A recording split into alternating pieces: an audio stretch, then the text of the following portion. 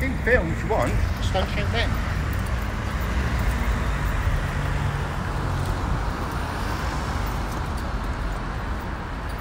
I remember walking down there when I was 3 or 4 and it had just been built. It was about 1969. Same as the flyover at Peddy's, which they pulled down. I remember my dad's friend decorating it, painting.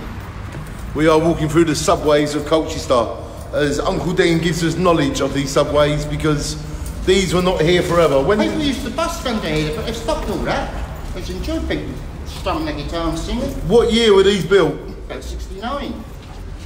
1969? Yeah. But these subways are built? I've got memories like 3 or 4 yes. of them just being finished and brand new.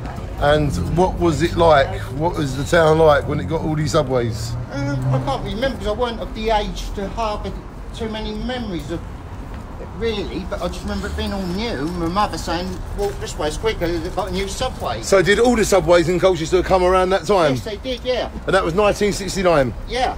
Ladies and gentlemen, all of the subways in Colchester appeared in 1969. And this is a fact. Shine Bond, do not look back. Mersey Road. The Colchester subways.